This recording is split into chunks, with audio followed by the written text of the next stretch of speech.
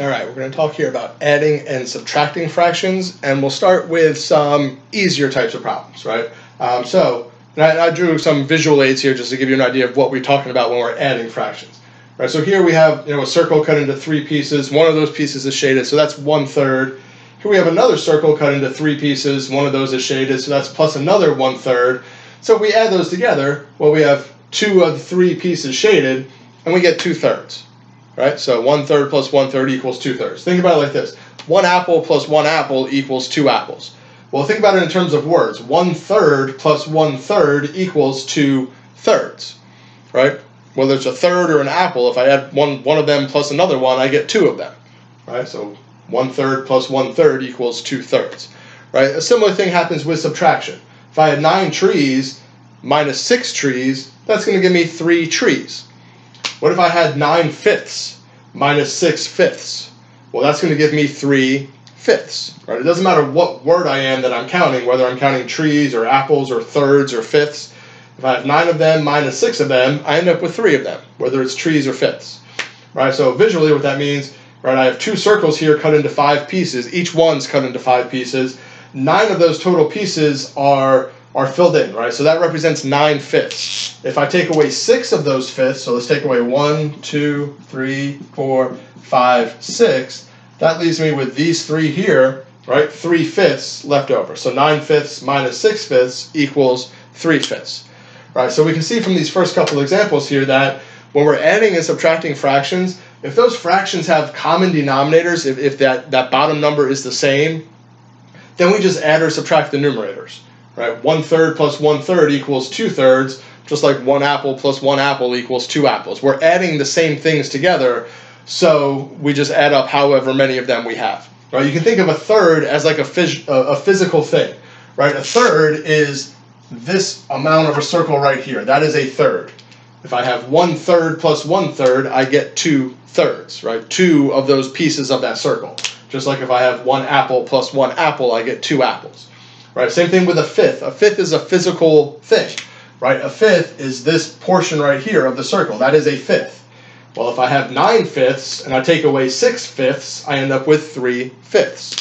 Right? So when my denominators match, when we have what we call a common denominator, whether I'm adding or subtracting, I just add or subtract the numerators, the numbers on top, right? I have 9/5 minus 6/5, that leaves me with 3/5. Just like 9 trees minus 6 trees leaves me with 3 trees. All right, so that's adding and subtracting fractions when we have a common denominator. We don't have to do anything fancy. We just add or subtract the numerators. Right? I'm going to pause the video, erase this, and put up some examples of what we do when the denominators don't match. Then it gets a little more complicated.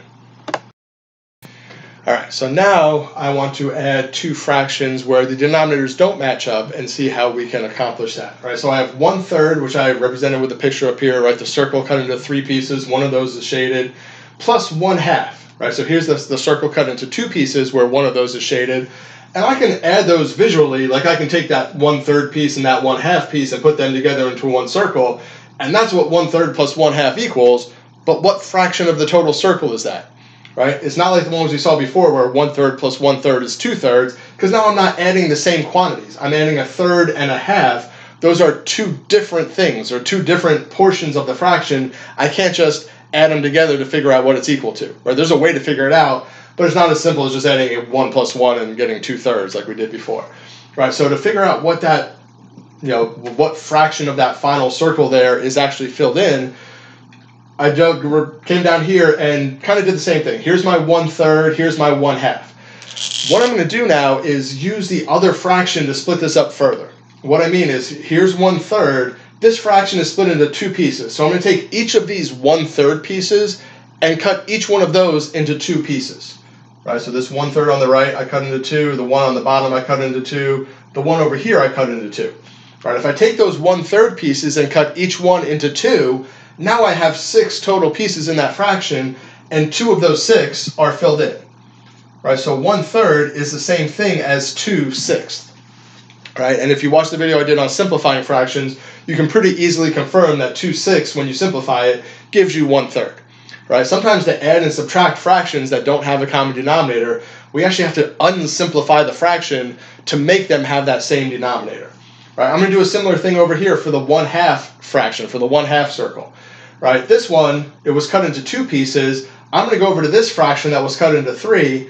I'm going to take each of these halves here and cut each one into 3 equal pieces, right? So the one that's filled in on the right side, I'm going to cut that one into 3 pieces.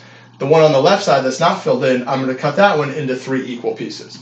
And what I have now in this fraction is 1, 2, 3, 4, 5, 6 pieces, and 3 of them are filled in. Right, so 1/2 is the same as 3/6. And again, if you simplify 3/6, you'll see that that does equal 1/2. Right? Now, I have 2/6 plus 3/6. Since both of my fractions are in terms of 6, right, I'm adding the same chunk of the circle, that same size chunk of each circle. I have 2 of those chunks on this side and 3 of them on that side. So total, I have 5/6 of the circle filled in. That's what I have up there. Right? That one that I drew up there is actually 5/6 of the circle.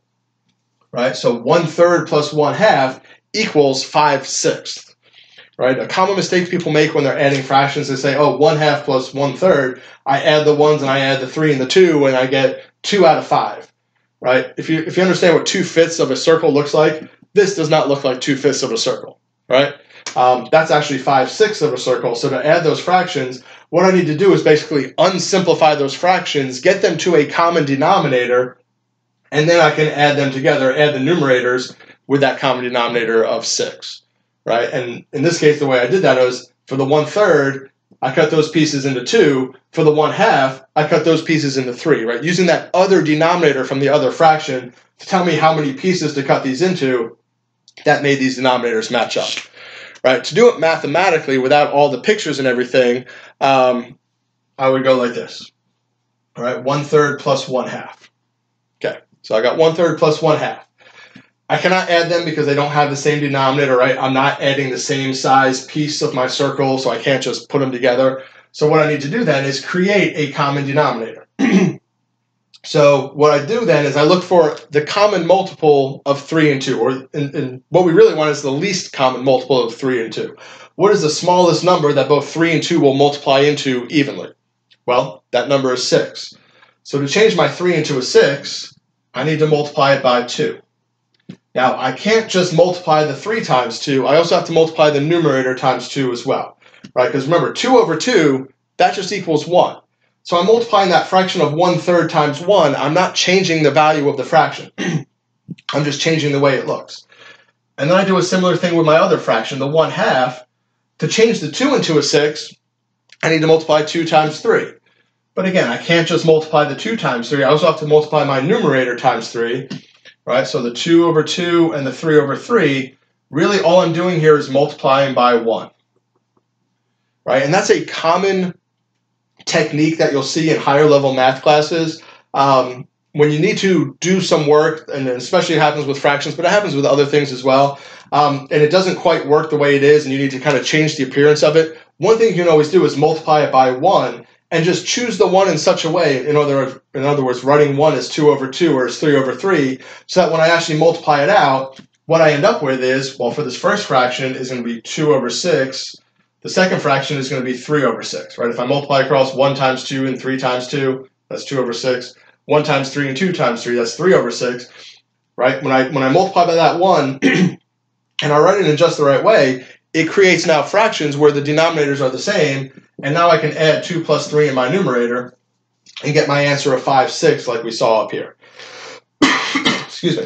All right, so that's, like I said, a common theme or a common technique that you use in math is to multiply by a 1, but write that 1 in such a way of the same thing over itself so that it helps you to move forward in the problem, right? I can't move forward in this problem, the 1/3 plus 1/2, unless I get those numbers to be the same in the denominator.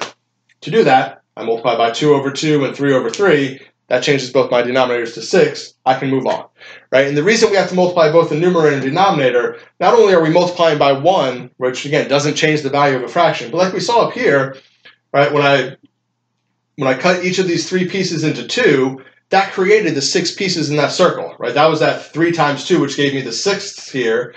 But that 1 piece that was filled in before, that get cut into 2 pieces as well, right? So that 1 up there also has to get multiplied by 2, right? It's not just 1 out of 6 here, it's 2 pieces out of 6, right? Same for the 1/2, right? It was just one piece out of 2, right? When I took those 2 pieces and cut each one into 3, right? That 2 times 3 in the denominator gives me the 6, but that one piece that I had filled in now gets cut into 3 pieces. That's why I have to multiply that 1 times that 3 as well, right? So hopefully that makes sense, visually speaking, as far as, well, why do I have to multiply both the numerator and denominator by 2? It's because when you split that up, you're not only splitting up the unshaded parts of the circle, you're also breaking up the parts that you shaded in, which is your numerator, right? So you have to multiply the numerator and denominator.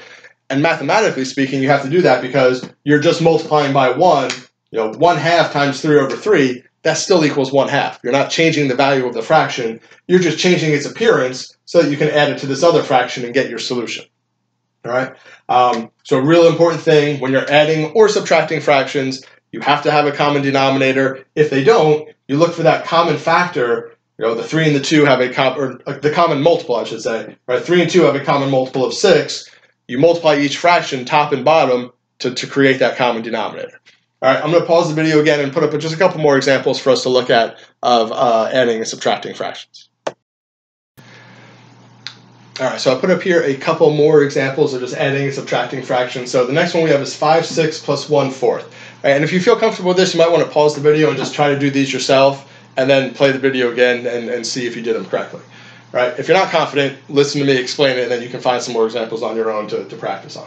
All right, 5/6 plus 1/4. So I cannot just add these because they do not have a common denominator. So the first thing I have to do is find that common denominator. Well, 6 and 4, if I just multiply those together, it'll give me 24. Right, which will work. Any common denominator will work, but there is a smaller number that we can use here besides 24. All right, and the way I'm going to find that is by factoring my denominators. Right, 6 is 3 times 2. 4 is 2 times 2. Right, so we get 5 over 3 times 2 plus 1 over 2 times 2. Right, my least common multiple, or my least common denominator, is going to basically contain all of the factors that we have in our denominators. All right, so my first fraction has factors of 3 and 2. Right, this one over here has 2 factors of 2.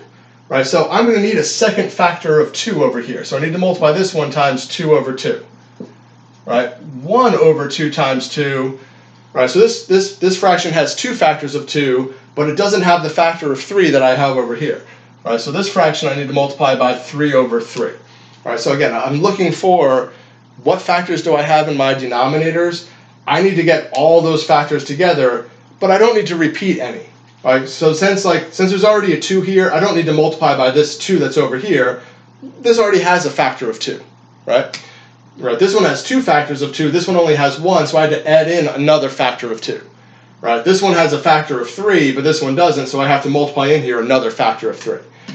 And then if I multiply all that stuff out, 5 times 2 is 10, 3 times 2 times 2, that's 6 times 2, which is 12. All right, so I get 10 over 12 plus 1 times 3 is 3 in my numerator, 2 times 2 times 3, that's 4 times 3, which is 12, and we get 3 twelfths. All right, so basically what I did here is I unsimplified my fractions. 5/6 is equal to 10 twelfths, 1/4 is equal to 3 twelfths, right? But I couldn't add them together when they were 6 and 4ths. Now that they're both 12ths, I can add them together. 10 plus 3 is 13 over my common denominator of 12, so I have 13 twelfths. All right, so to add or subtract fractions, you have to basically unsimplify the fraction by finding the least common multiple of your denominators. All right, for this one here, 13 over 20 minus 13 over 15, well, 20 is 5 times 4, which is 5, well, let me just write that as 5 times 4, minus 13 over 15, which is 5 times 3. All right, so you can see here I have factors of 5 and 4, but I don't have a factor of 3 like I have in the other fraction.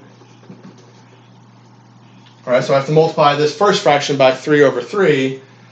The next one has factors of 5 and 3, but it doesn't have a 4. So I have to multiply the top and bottom by 4. All right, so what I end up with is 39 over 60 minus, what's that, 52 over 60. So I end up with negative 13 over 60.